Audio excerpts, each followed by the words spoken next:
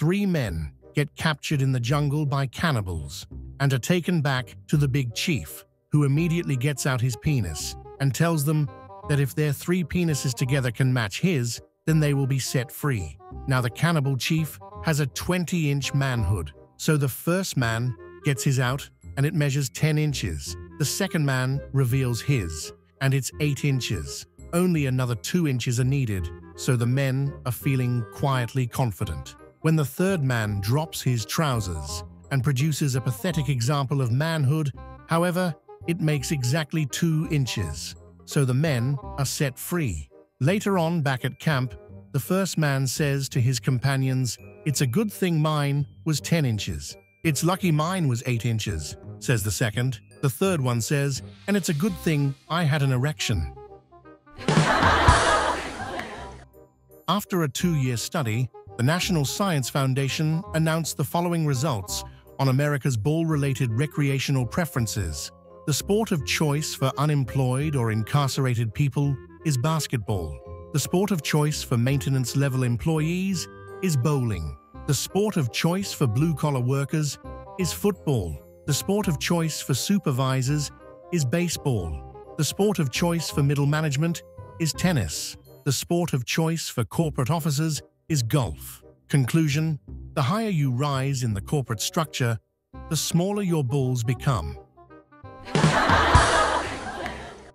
Airman Jones was assigned to the induction center, where he advised new recruits about their government benefits, especially their GI insurance. It wasn't long before Captain Smith noticed that Airman Jones had almost a 100% record for insurance sales, which had never happened before. Rather than ask about this, the captain stood in the back of the room and listened to Jones's sales pitch. Jones explained the basics of the GI insurance to the new recruits and then said, "If you have GI insurance and go into battle and are killed, the government has to pay $200,000 to your beneficiaries. If you don't have GI insurance and you go into battle and get killed, the government only has to pay a maximum of $6,000. Now," he concluded, "which bunch do you think they are going to send into battle first?" An army officer, a naval officer, and a ranger are captured by a strange tribe deep in the jungle. The people of the tribe confer briefly, and then the chief walks up to the army officer.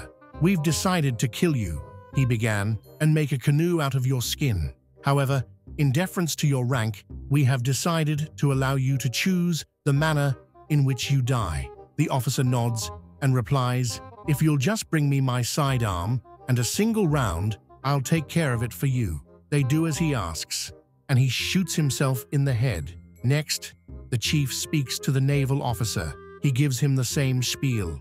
The officer explains that they were always a bit gun-shy, but if the chief would provide some poison, he'd happily take it. The chief provides some poison, and the naval officer offs himself. Finally, the chief visits the ranger. He explains the situation. The ranger thinks for a few seconds and replies, "A fork." "Excuse me," says the chief. "Bring me a fork," the ranger says. Perplexed, the chief brought him a fork. Without a moment's hesitation, the ranger starts stabbing with the fork, all up and down his arms, on his legs, his torso, just stabbing like a madman. "What are you doing?" the chief asked. "That has got to be the most painful way to die." The ranger looked up with a glint in his eye and shouts, "Fuck your canoe." One fine day in Ireland, a guy is out golfing and gets up to the 16th hole. He tees up and cranks one. Unfortunately, it goes into the woods on the side of the fairway. He goes looking for his ball and comes across this little guy with this huge knot on his head and the golf ball lying right beside him. "Goodness," says the golfer, and proceeds to revive the poor little guy. Upon awaking, the little guy says, "Well, you caught me fair and square. I am a leprechaun. I will grant you 3 wishes. The man says, "I can't take anything from you. I'm just glad I didn't hurt you too badly," and walks away. Watching the golfer depart, the leprechaun thinks, "Well, he was a nice enough guy, and he did catch me, so I have to do something for him." I'll give him the 3 things that I would want. I'll give him unlimited money, a great golf game, and a great sex life. Well, a year goes past, and the same golfer is out golfing on the same course at the 16th hole. He gets up and hits one into the same woods and goes off, looking for his ball. When he finds the ball, he sees the same little guy and asks how he is doing. The leprechaun says, "I'm fine, and might I ask how your golf game is?" The golfer says, "It's great. I hit under par every time." The leprechaun says, "I did that for you. And might I ask how your money is holding out?" The golfer says, "Well, now that you mention it, every time I put my hand in my pocket, I pull out a 10-pound note." The leprechaun smiles and says, "I did that for you. And might I ask how your sex life is?" The golfer looks at him a little shyly and says, "Well, maybe once or twice a week." The leprechaun is floored and stammers, "Once or twice a week." The golfer, a little embarrassed, looks at him and says, "Well, that's not too bad for a Catholic priest in a small parish." 2 deaf people get married.